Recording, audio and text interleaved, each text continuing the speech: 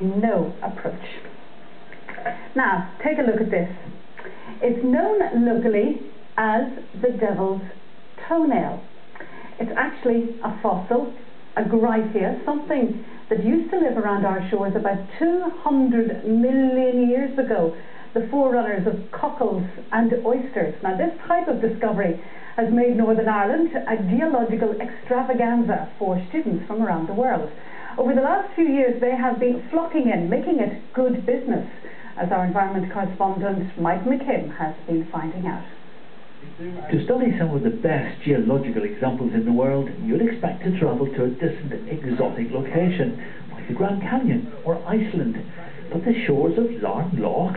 This side doesn't look really terribly spectacular geologically, you know, there's a lot of scruffy cliffs here, but it is actually internationally important. Mike Sims of the Ulster Museum extols the virtues of this location. And that's the point where you can actually stick your finger and say, right, above there is Jurassic, below there is Triassic. And that is the point. There are only 4 locations in the world where the specific geological period changes so dramatically. Just look at this. These are light-coloured rocks. Just over there, they turn black.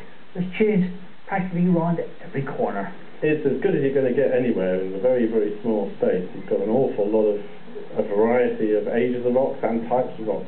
It's amazing that, you know, people come from the other side of the Atlantic. You know, it's certainly a good advertisement for how good the place is. For the students from Carleton University in Ottawa, who've been here for 2 weeks, it all seems to have gone down very well. I had no idea. It's beautiful beaches everywhere. Yeah, all over. Sandy, gorgeous beaches. I would have to say the sea cliffs.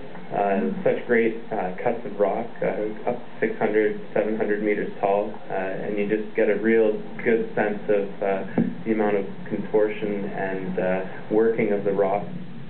The visits are part of a concerted effort between Queen's University and the Geological Survey of Northern Ireland. From a tourist point of view, if you can get young people here at the formative years, like early 20s, then there's a fair chance that they're going to come back again in later life, either as parents with families or on different holidays again. There'll be a lot of repeat visits out of this, and it's something that within the Geological Survey we've tried to promote over the years. Again, this is a real market opportunity. Just in case you were wondering what all the international fuss is about, the change in rock type denotes the exact divide between the Triassic and Jurassic period of geology. And this spot in Larne is one of the best places in the whole world to see it. Mike McKim, BBC Newsline, on the beach at Larne. Tours of our unique rock formations. Now let me take you on a different